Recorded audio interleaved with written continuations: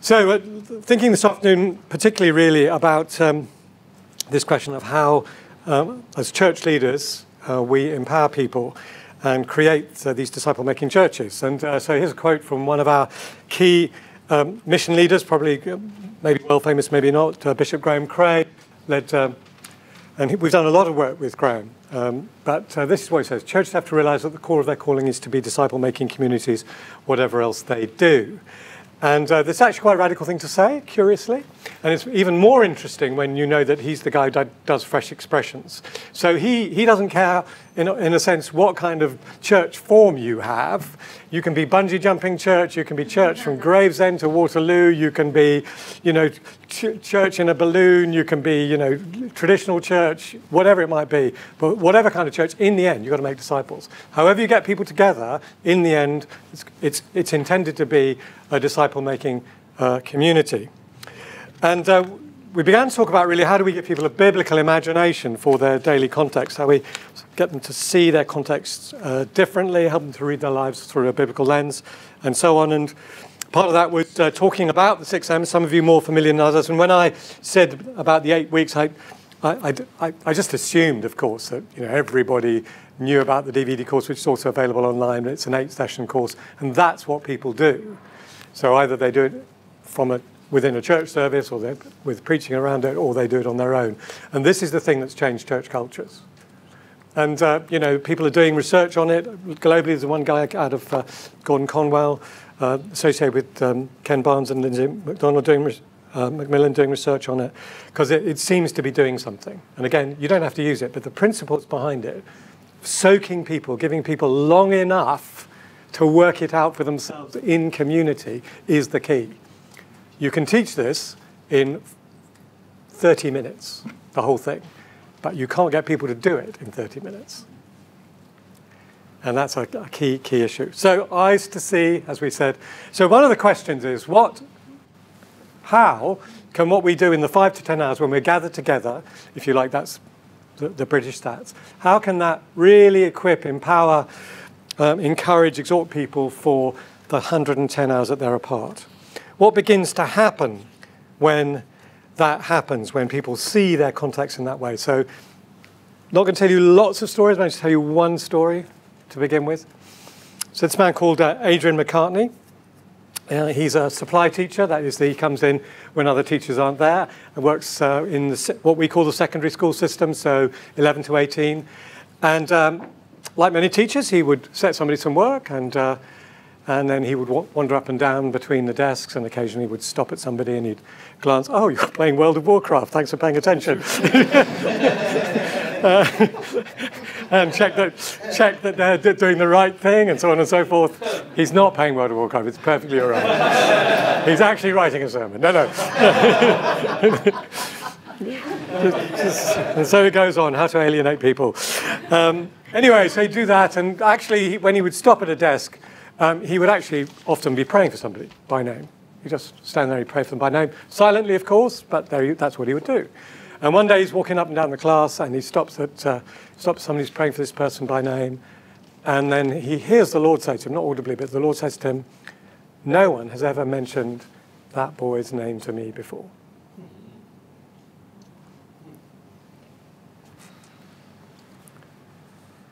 And, we could probably riff on that for half an hour, couldn't we?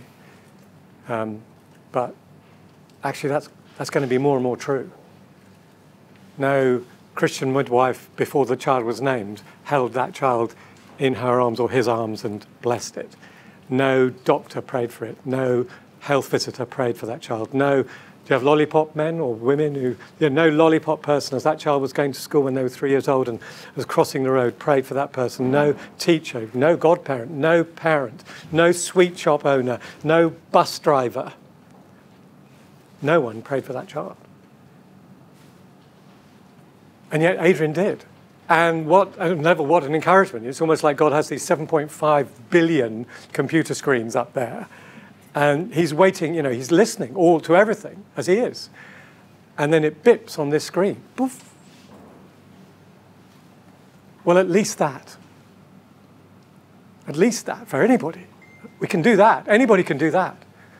At least that. If we believed in the power of prayer, we believe that God is listening, that God is doing something, God answers prayer, well, at least that.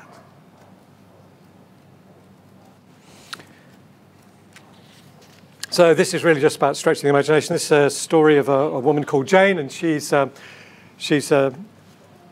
night manager in the hotel business. And one of the things that's interesting, I don't know if you know this, but I didn't. One of the things interesting about night managers is they often have to do lots of different things because there's not many other people around. So if the computer system breaks down, there is no IT person. If this doesn't work, there is nobody. You've got to deal with it. And she's rather a direct kind of human. And somehow she's, somebody's computer doesn't work, so she prayed, and it started working. And then, there was another time when I think she was on a different shift. They were winding her up, and somebody came up to say, but true story, by the way. I only tell true stories. I only tell true stories. So the vending machine doesn't work. Somebody has put their money in the vending machine. Ever had that happen to you? And nothing comes out. The Coke does not come out. So send someone to Jane. So they say to Jane, would you come and pray for the machine? She doesn't even get to "in Jesus' name," and the can falls down. So anyway, one day, it's night time and the safe won't open. They can't open the safe, but they need to open the safe. They've got to put something in there. So they ask her, "Can you come and open the safe?" So she comes and prays, and the safe opens, and then put stuff in. The safe closed. But the point is, when it's the safe, it has to be recorded in the incident book. Because certain things, if there's an incident, that is a serious thing because it's financial stewardship. So she was about to leave, and then the following week, her replacement comes in and they're doing the handover, and they're going over the incident book. And he reads, "The safe would not open. Jane prayed." What's interesting, though, about that, apart from the fact that it's amazing, but why not? There's an axe head at the bottom of the pool. Elisha lifts it up. What's interesting is that the people came to her. That the possibility that people would come and ask for prayer, other than for, say, a therapeutic question or a mental health or a physical health question, it's possible. I'm not saying that it happens everywhere, and obviously the Lord is working through her. Now, I just want to give you a sense of the scope here. I'm going to do really 6 minutes on this, so don't panic, on a passage of Scripture which you're probably familiar with. Just to give you an example of what I mean by the potential scope of our people's ministry out in the world. What's the scope of it? What could happen out there? What does happen out there? What might happen out there? And as you know, there are lots of examples in the New Testament of how, if you like, disciples engage with those who don't know Jesus. And we've got lots of examples of that. And I wonder which one might kind of dominate in your church. I wonder which one might dominate in your church. For a long time in my church, I think what we've had is, sorry, that's the safe, that's the incident comments. What we've had is this one, come and see. So bring people along. Bring them to the Alpha Supper or the Christianity Explored or whichever other groups of people I need to not offend by not mentioning their evangelistic tool. Bring them along to that. Bring them along to the carol service. Bring them in. Bring them to karaoke evening, the quiz evening. Bring them along. Come to the barbecue, which in England you wouldn't recognise. It's just a little flame, but in the rain under an umbrella. But that sort of stuff. Come and see, and it's great, isn't it? That's what happens. Philip says to Nathanael, "Come and see," and that is a vital ministry. And let's not diminish it. Some people are really good at that, and praise God for it. But what I'd like to look at is what you might call late Paul. Paul on his voyage to Rome under arrest, as you may recall. And usually when we see Paul, we see him in situations which are kind of one-off. I mean, he teaches for a long time in the Hall of Tyrannus, a long time in one location there, but that's kind of seems to be not so much evangelistic as discipling teaching. But, you know, we've seen him on Mars Hill, we see him, you know, in the marketplaces and so on and so forth. But here is Paul, as you may recall, on this journey in the boat. And there are 273 non-believers on this boat. And there's him, Luke, and Aristarchus. So it's 3 out of 273, 1% of the population. Now, there are workplaces like that, probably. And certainly schools like that, and unis like that. You know, you're a very small number of people in there, 1% of the population. And he's there for a prolonged period of time because the voyage, as you know, is quite long. They go from here to there, and so on and so forth. And what do we see? Well, first of all, we see that Paul builds a good relationship with the centurion, is the person who's charged with taking him to Rome, because the centurion lets him spend some time with his friends.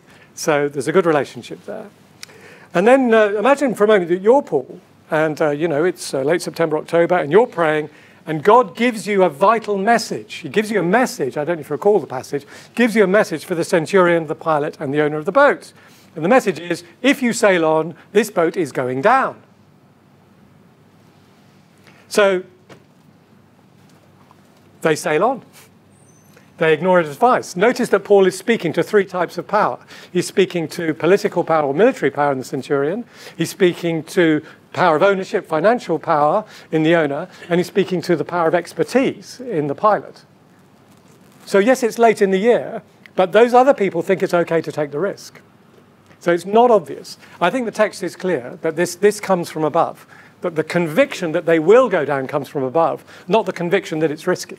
The conviction that it's risky, everybody knew it was risky, but that they will go down comes from above. So you set sail, and you, Paul, now know that this business, this enterprise, is going into liquidation, if you like. I'm glad somebody appreciated the beauty of that pun. I thought I'd just let it sink in. But yes, no, it's bad news, isn't it? But I don't want to carry on with any sea-level jokes. Yeah, okay, there we go. That's enough, isn't it? It's surely enough. So what are you doing now? You're in an enterprise where things are not going well. What do you imagine Paul is doing? I imagine he's praying like mad. I imagine he's praying like mad because he knows what's going to happen, and he's on this boat. Maybe you pray for a whale to come and pick you and Luke and Aristarchus up and just drop you at the mouth of the Tiber. We've done this before. And for the preachers among you, yeah, there's a load of stuff in here about Jonah and a load of parallels with Jesus in the boat and stuff, and it's very, very rich. But the context is a man in somebody else's workplace, and there's a problem. That's the physical context. So what does Paul do? He prays for their mortal lives. He prays holistically, not just their eternal life. He encourages them emotionally by telling them that not one of them is going to die. What an extraordinary idea in the middle of this storm. And he witnesses clearly to them, by telling them the source of this extraordinary confidence. An angel of the Lord has come to tell him this. That is extraordinary in a number of ways. So he witnesses clearly. He strengthens them physically by encouraging them to eat, something they hadn't done for days. He protects them practically. When the crew tries to leave, the sailors try to leave, he tells the centurion, don't let them leave, otherwise we're really in trouble. And this time the centurion takes his advice. In other words, he's gained credibility. What's interesting to me is that Paul is under enormous stress here. You know, this is a storm that goes on for weeks. The sun is blotted out. His stomach is in his cranium for days and days and days, and yet he's still got the capacity to think missionally, to think ministry, to think grace, to think love, to think hope, to think salvation, far beyond himself. So I wonder whether we have the same kind of, if you like, multi-dimensional vision for our people, the people that God has given you to disciple in the places, in the boats, if you like, that they're in, wherever that might be. There's a difference, isn't there, between a missional church and a mission-all church. Thank you, I quite like that. Yeah, I haven't used that very often before, and give me the affirmation, I think I'll probably give it another go. Now, I would say, Because what we're talking about here, and in a sense, riffing off a little bit off some of the things that Eugene was saying, what we are talking about is a shift in culture, in the expectations of congregations and in the priorities of leaders. And I want to say a little bit about that. See, a lot of churches, we find, have a plan and a vision about how the church is going to grow. I remember talking to a group of leaders, and I asked them this question, which is a different question. So, in 3 years' time, if you carry on discipling the people or doing what you're doing with the people, what will have changed for your people? Will they be any more better briefed? Will they be any more better trained? Will they be better resourced? Will they have been commissioned? And will they be supported? Not many churches have a vision for the growth of the discipleship of their people. They have a 3-year plan about how big we're going to be, when we're going to build a building, when we're putting in the jacuzzi, how we're going to get a 150-piece band in, where we're going to get a liturgical dance group, and so on and so forth. But very rarely, honestly, something which says, how are my people going to have grown over this time? They're here. How do we get them to there? So what we are engaged in, and the answer to that question, by the way, is one step at a time and quite slowly. What we are engaged in and what we've found in the UK, and as there were, I think, 6 or 7 representatives from Australia came to our international forum. So this is being trialled and developed in Australia, not just in Queensland, in the boonies up in Queensland, but in sophisticated places too. So, yes, it's English. It may not work for you, but hopefully there'll be some ideas for you. It is working in English-speaking cultures, including South Africa and including some very large churches. So I want to say a few little things about culture change.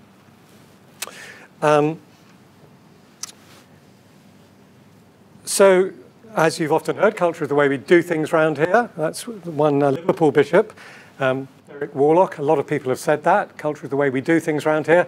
And as I've discovered, you do some things differently in Australia than we do in the UK. And the story goes that there was a group of Vatican prelates who went to Liverpool to talk to Archbishop Warlock about culture. And they came back to Rome, and the Pope said to them, "So, what's culture?" And they said, "Culture is the way they do things in Liverpool." Which is not quite understanding it. So culture is, in the end, the concrete manifestation of our beliefs. That is to say, our core values, in the end, affect what we do. Ethos creates praxis, beliefs create behavior, and so on. The systems, the structures, the priorities, the behavior, the heroes. So you can tell who the heroes are, what's important to any community, to a family, to a church, to a workplace, by who the heroes are. Who gets, in Eugene's phrase, the stage time? Who gets held up? What are the prizes for? And what we're looking to try to do is to align this with Christian values, and I would say what we're trying to do is to align this with whole life values. So the question is the way we do things round in our community, and every community will be different in the way that they approach these questions, is that likely to lead to whole life disciples? Is it likely? Or is it unlikely? So my church, which is a growing church, Bible teaching church, not particularly expository, that's not a criticism, it's just the way that it is. Wonderful sung worship, vibrant prayer ministry, good social action, had not done any evangelism training in 9.5 years. But there's nothing wrong, because the church has grown from 17, 20 years ago, to 700 or 800 today. But there is something wrong.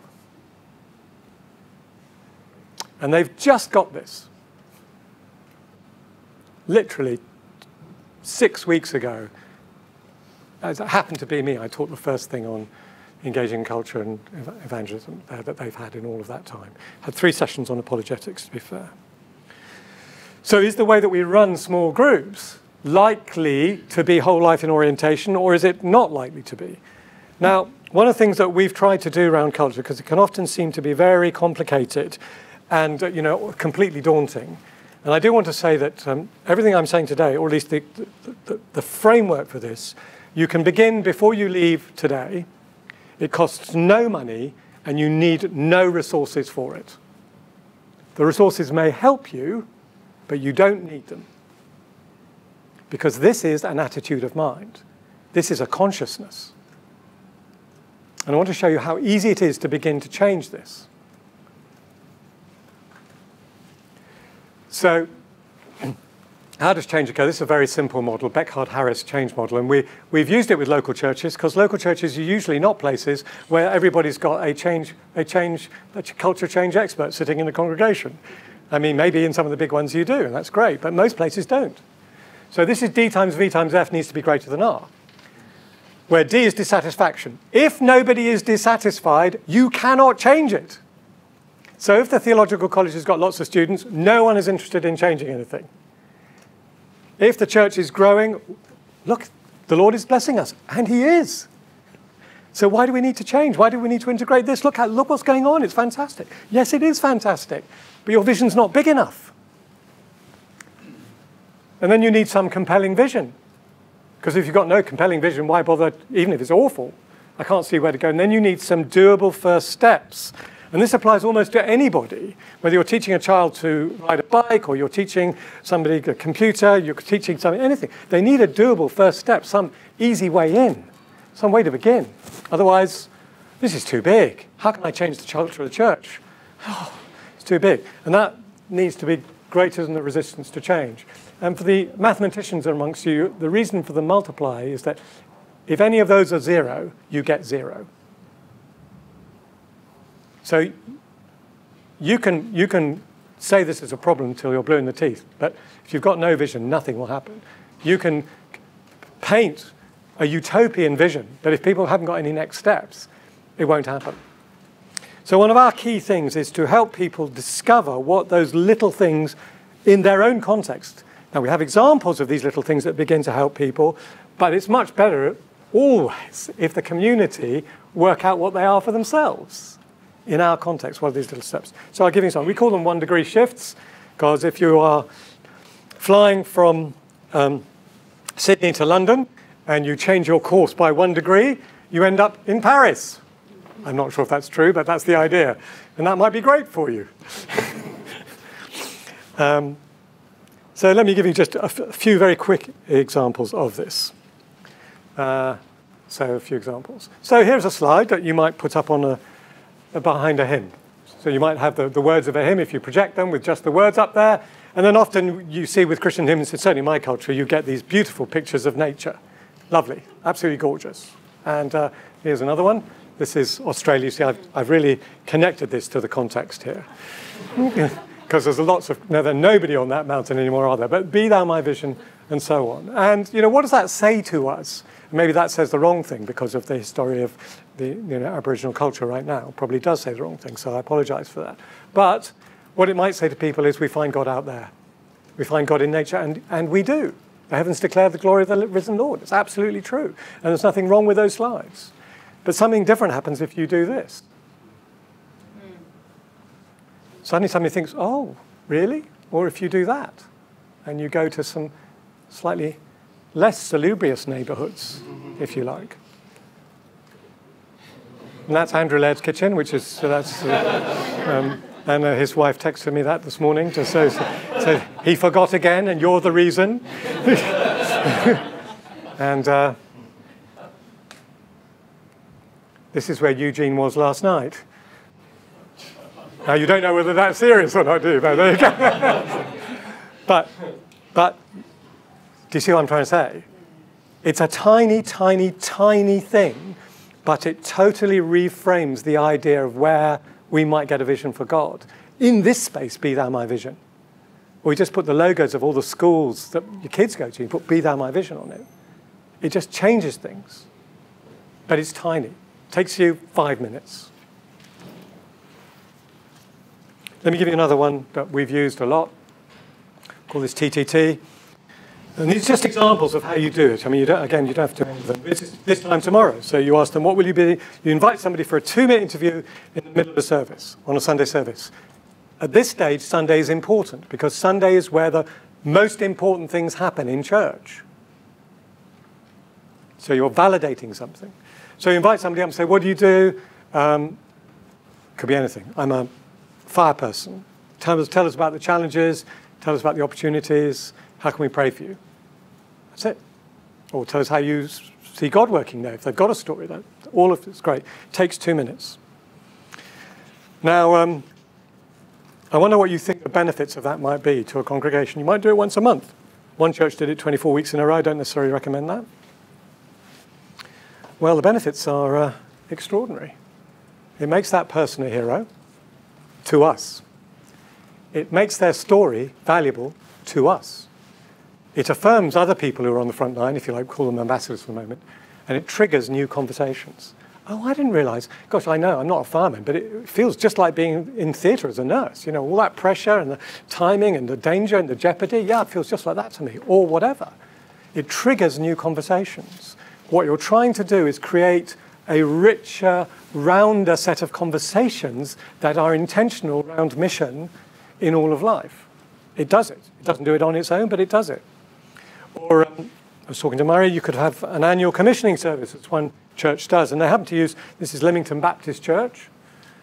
It's a Baptist church, and it's in Lymington. There you go.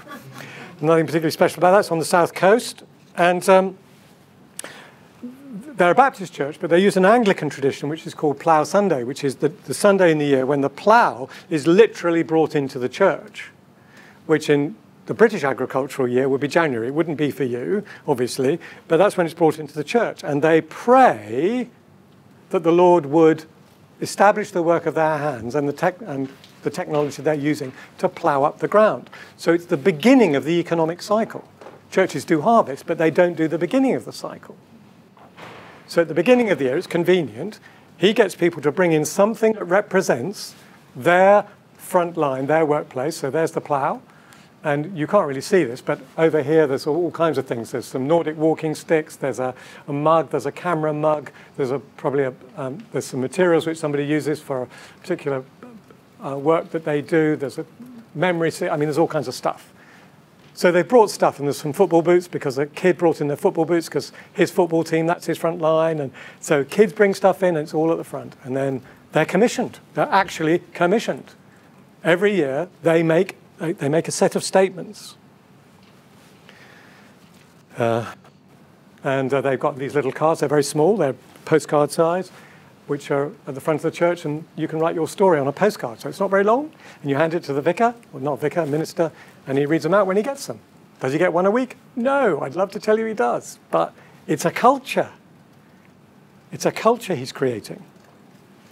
And these slides will be made available through a laird near you. One church, one laird, yeah, and that. And there's the commissioning. Just you wouldn't necessarily have to use those words, and I'm not going to leave those up for long, but the point is he has them. So people have got these words in front of them. This is not a trivial thing. This is not, let's all stand up and pray. This is every year a formal, together we are commissioning one another for where we are, and there's a consciousness of where that might be.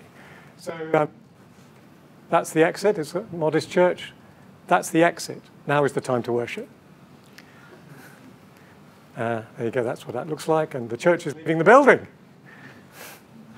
And it's not fancy, and that's some of their mission board and so on and so forth. And that's their. You can't quite see this probably, but that's the outside sign, and it says Lymington Baptist Church meets here. It's quite clever. It's not Lymington Baptist Church, service times, Lymington Baptist Church. The people of God meet here. It's not the only place we are the church.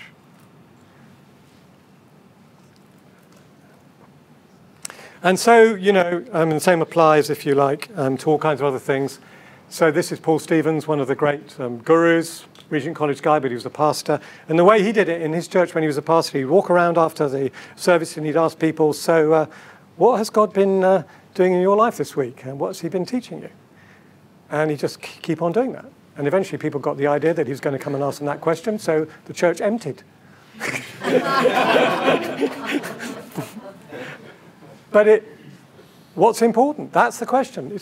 It's a different kind of how are you question. It's still a how are you question, but it's focused.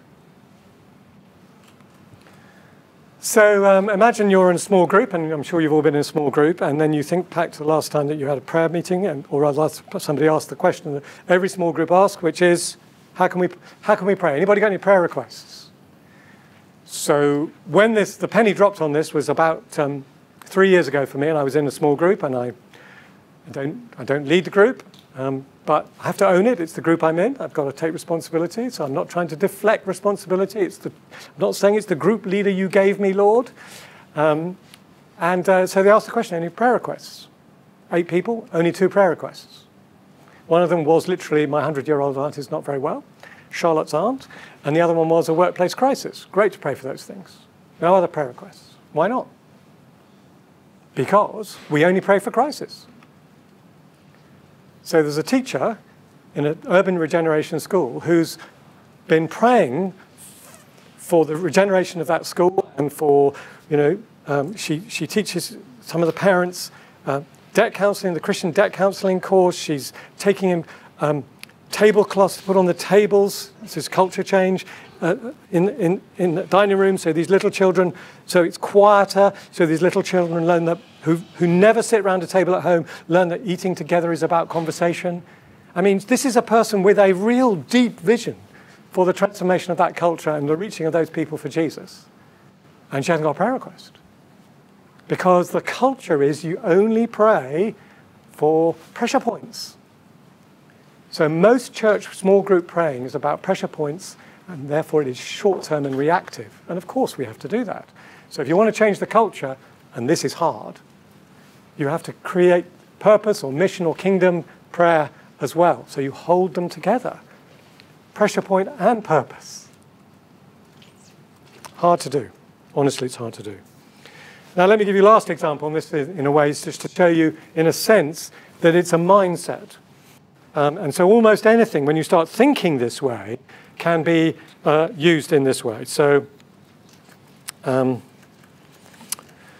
let's think of the coffee rota. Anybody got a coffee rota in their church? Anybody serve coffee or tea or I don't know what? I don't know. Insects in water? I mean, what do you do here? Morning tea, thank you. So anyway, you have a morning tea. That's very good. Thank you for the language. By the time I get to Brisbane, I'll be fluent in Oz. You say roster, not rota. Yeah. Okay, can you all write down all the mistakes I've made in language? By the time I get to Toowoomba, no, it's too much, I know. By the time I get to Toowoomba, I'll be fluent. So anyway, the coffee roster. So what's that got to do with mission? So anyway, in my previous church, the only thing they allowed me to do was the coffee roster. Once every 6 weeks, they let me make the coffee and serve the coffee. Fantastic. And because it was England, tea was involved. And there was a whole set of instructions on the inside of a white melamine cupboard in the kitchen. It was an A4 sheet of paper, black and white. This is the job description. Come out of the service at this time, put the urn on. Come out of the service at this time, 10 minutes before to check that the water is boiling. Put the biscuits on the plates, but do not open them until the service is over for health and safety and hygiene reasons. You can't do that. Can't do that. And then under no circumstances, pour the water over the tea until you're absolutely certain that this is the very last verse, the very last time they're going to sing it, of the final hymn. Otherwise, people will have stew tea and no one will ever come back to this church again. Because we have very high spiritual priorities in Britain. So that was the job description, and then there was some instructions about how to do the dishwasher, because it was a rather old thing, and it was actually, particularly for somebody technically challenged, slightly complicated. Anyway, so that was it. Is that the job? Is that the job? No! That's not the job. The job is, there's a load of people coming along, and you're going, oh, Alice doesn't look very happy today. I wonder what it is. Maybe, I don't know, maybe it was because Carlton lost against Melbourne on Sunday. Maybe that's it. So let's get Shannon over. Shannon, go find out what's wrong. Or somebody else is coming through, and you think, oh, 35 years old, no ring on his finger. I know exactly who I'm going to introduce him to. It's front line of pastoral care in a sense, isn't it? Well-trained people, it's the front line of pastoral care. You can't talk to anybody any more than a barista can for half an hour, but you can focus on some people a bit. That's the job. And some people are really good at that job, and some people can be trained to be better at it. Now, supposing you're training people to be good at that job, and you're a whole life disciple-making missional church. So you do the training, But the next thing you do is you say, so now tomorrow you're going to the school gate. So when you get to the school gate, you do exactly the same thing. You look around and you say to God, who do you want me to talk to? Who looks really upset? Whose eyes are down? Who's really, really chirpy? But you want me to go talk to them because actually there's something going on for them. So you've trained people to read, to be sensitive to the Spirit, to go where God might want them to go. And that's what they do. Or they go into the workplace. And so, in my case, I might come in and, Gemma's not looking great today. And I say to my PA, Pippa, do you want to just go find out if Pippa's okay? Gemma's okay? Because you don't have to tell me, but just check, could you? That's what you do. So even the chores, even your rosters, all of those things can be turned to missional training when you think this way. It's about thinking this way. Your incidental conversations change, your slides change, the asides change, and of course the big thing is to go and visit people. That's the big one. If you visit people, that's the big one. So 3 habits, then I'll stop. There's the coffee. The meeting place is the learning place for the marketplace. So you learn in the church. So here are 3 habits of highly fruitful whole life disciple-making pastors. First of all, they read the Bible differently. The text is key. The text is key. And without going on too much about this, the reality is that the reason we're in this mess is because our hermeneutics have been deeply flawed and affected by the sacred-secular divide. So we know this because work has, on the whole, not been preached globally very well, or hardly at all. And yet it's a major central theme all through the Bible. So we know this. Because nobody is asking the preachers to preach something that's not there. We're asking people to see what is there and preach it. Because there is selective perception, selective enthusiasm, and selective application. So there is a hermeneutical challenge here. So over time, people will begin to read the Bible differently, and then they will have different conversations, and they'll go to different places. The number one thing that we've found that helps church leaders, or fuels, empowers, shapes, strengthens church leaders to do this well, is to go visit people wherever their front line is. Once a month, say. Can't do it for everybody, of course. Not everyone wants you there. And you can't necessarily go into, the Australian intelligence service to, just walk in. But that single thing radically reshapes the relationship with the people and your own sense. Oh, it's like this. Oh, I see. You sniff it. You see a magazine and it's Plastic Extrusion Weekly or Widget Monthly, and you pick it up. You see what people are wearing. You sense whether the place is toxic or welcoming or whatever. And because you're there, you see things and you ask questions. I remember going to somebody's office, and happened to be, it's not the only sort of person, it happened to be the CEO of a manufacturing company. On his office wall, there was this picture of a rubber dinghy going through some rapids with a load of people on it. It was a sort of cartoon. I said, what's that? He said, that's the senior team, and that's how we're feeling right now. We're in this rubber dinghy, we're being carried along, and it's pretty hairy. Well, I don't get that by sitting at home. And it begins to fuel what we see in the text as well. So those are the 3 things, and I'm going to stop.